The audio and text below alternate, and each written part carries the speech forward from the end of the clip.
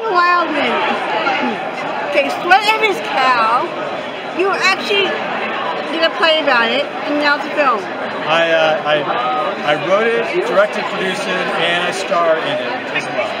And yes, Sweat of His Cow is a loving, ridiculous homage to Cinemax or Skinemax, and the works of Zalman King and the Red Shoe Diaries and those silly things that 12 and 13-year-old boys tried to stay up later than their parents to watch things on cable that they weren't supposed to watch.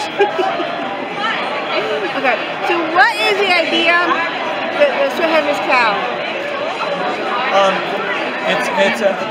It's a short film, and in it, an impossibly gorgeous female doctor lawyer runs out of gas next to a barn where an impossibly sweaty man is milking a cow.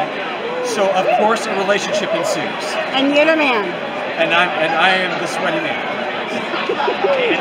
That is so cute.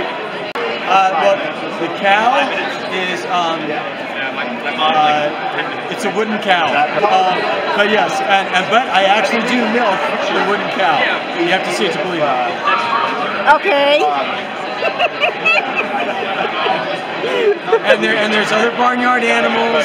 There are chickens, and along with the sweaty man, along with the lawyer, and there's all kinds of shenanigans that take place in 6 minutes time. Okay, now did you do this in Texas? We filmed this in Dallas, Texas. Yes, and it did not take. It was not hard to sweat while you're there because it's Dallas, Texas. It's hot. I mean, I was in LA for a long time because I was the head of PR for the American Film Institute. So coming back to LA with my film, it's a lot of fun. I mean, I come back to LA to do film festivals, but not with my own films. So this is a nice homecoming.